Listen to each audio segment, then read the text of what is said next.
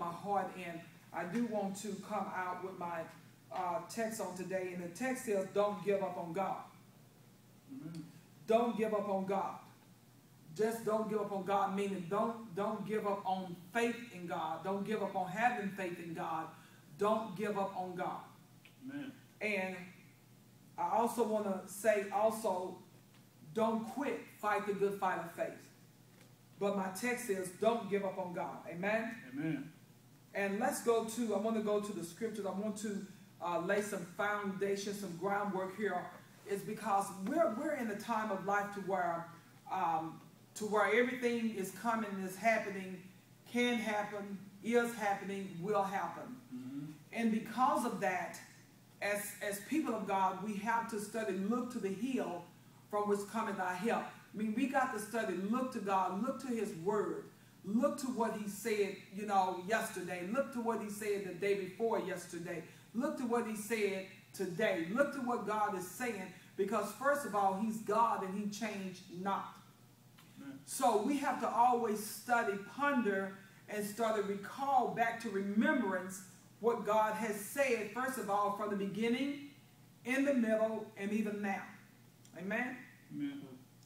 And because God is faithful to his word, he cannot deny himself. He will not do that. He will not deny himself at all. In other words, when God put his word out there, he's not going to deny his word to not keep it. Mm-hmm. God does not count his word short and slack, because first of all, he is the spirit of truth. He is the spirit of righteousness. He is the spirit of sound judgment. He is the spirit of yea and amen, because that's who he is. Amen? Amen. I want to come out because I want us to understand that the more trials that we have, the more difficulties that we have in life, the more difficulties that we are having even with people, even on our jobs, even when it comes to the working of the ministry. And yes, it's joy, peace, and happiness in it, but there comes a great trying of our faith in the midst of everything that we're going through in life. The Bible tells us that they that live godly shall suffer persecution. Amen. Amen. Now, that we ain't going to get out of that. That word ain't going to wipe off the face of the Bible.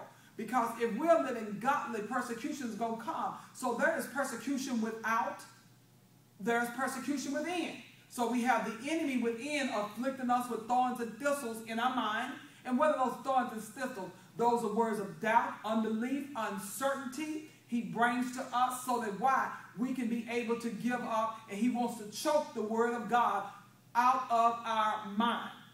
Amen. That's where he wants to do it at. He wants to choke it out of our mind. Not out of our feelings, because our feelings are emotions. And they deal with, feelings could be up today, down tomorrow, up today, so it'd be wavering. So he's not trying to choke it out of our feelings. He's trying to choke the word of God out of our mind so that we can give into our feelings, because feelings start dictating to whether or not I want to do it, don't want to do it, don't feel like doing it, should I do it, I don't have to do it. So what he wants to do, he wants to choke the word of faith and then start us to walking in our feelings. Amen? Amen. Let's go over here to Hebrews chapter 11, verse 6. That's going to be my ground running floor when it comes to the text. That's the ground that we're going to start walking in and walking on. It's Hebrews 11, chapter 6, verse 6. Amen. Hebrews chapter 11 and then verse 6. And we want to be encouraged as a people of God to continue to trust God. We need to know when we are actually giving up on God. We need to know that too. And we're going to see when we're actually giving up on God. And sometimes we're giving up on God and we don't even know we're giving up on God. Amen? Amen. Verse 6 says, but without faith it is impossible to please him. For he that cometh to God must believe that he is, and that he is a rewarder of them that diligently seek him. First of all, when we come to God, and we come to God on a daily basis, and as we come to God, first of all, we got to believe, first of all, that he is what?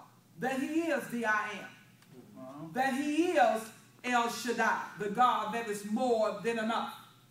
We got to come to him believing that whatever we come to God about according to his will, no matter what it is, that he is more than sufficient and have more than sufficient enough to supply our need and our petition. Amen. So we got to believe that he is God all by himself, and by himself he swears, he's saying there's no other and there's no other greater than me. I don't know nobody else I can swear by but by me. Amen. Amen. So he's just that solid. So he says we got to believe that he is, first of all, and that he is a rewarder of them that diligently seek him. In other words, we got to believe that when we come to God in faith, that if we come to him diligently does not mean this morning and now I'm through seeking you, God. It don't mean this evening and now I'm through seeking you, God. It don't mean on Tuesday, okay, God, now I don't need you Wednesday, Thursday, and Friday. Diligently seeking God means acknowledging God in all our ways so that he will direct our path. Amen. Amen. That's the diligence. And when you say all our ways, now check out what the author says, all our ways. In all your ways, acknowledge him. In other words, in everything we go to do, whichever way we go to turn or think about turning or doing, we should acknowledge God first. Amen. Every thought that comes to our mind, we need to examine it in light of the Word of God. We need to examine thoughts. We need to examine vision. We need to examine ideas. How? In light of God's Word. Because why? This is acknowledging God in all our ways. Amen. Amen. This is diligently seeking him consistently without giving up. And we seek God until he rewards us. And the reward is not the way we always think the reward is going to be. Sometimes God will reward us just with his peace in a greater way. Amen. Because peace is what we need so we can continue to hear from God. And the peace of God, which guards our heart and mind, shields us from everything else that we don't have an understanding about, even the knowledge of. Amen. So that's very important. Now, let's look at here, and I want to jump down to here, and let's hear when it talks about, because that's why now we can't give up on God. So first of all, we got to have faith. And what is faith? Faith is not what we see. It's not what we have. It's not what we don't have. It's not what it ain't got nothing to do with anything temporal. Faith in God is substance that is built in our hearts and mind upon the Word of God. Amen. Faith in God is substance and evidence of the faith that we have in God when he has answered our prayer. That's substance. Amen. That's substance. Because first of all, we came to him and then he rewarded us for what? Having faith in him. Amen. And so that substance caused our faith to be built. Meaning, in other words, that answered prayer causes the faith of God to be built up stronger in our hearts and minds. So now when we come to him, we should not be doubting anymore. Amen. And yes, we do doubt from time to time, but if we were to reach and catch a hold to the substance, meaning the ingredients that first formed our faith,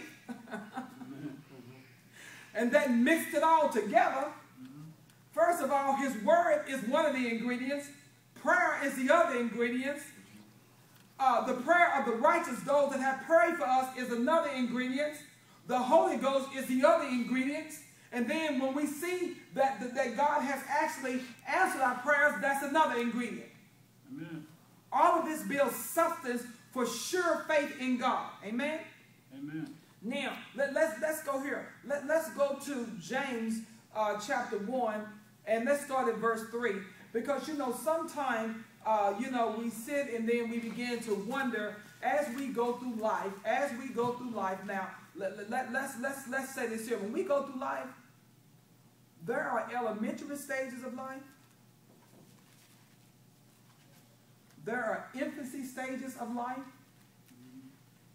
There's the in-between stages of life. And then there's that level of where there's another level of maturity of life. None of those areas function the same. we can't even function the same in any of those areas. And guess what? We can't even expect the same results in any of those areas.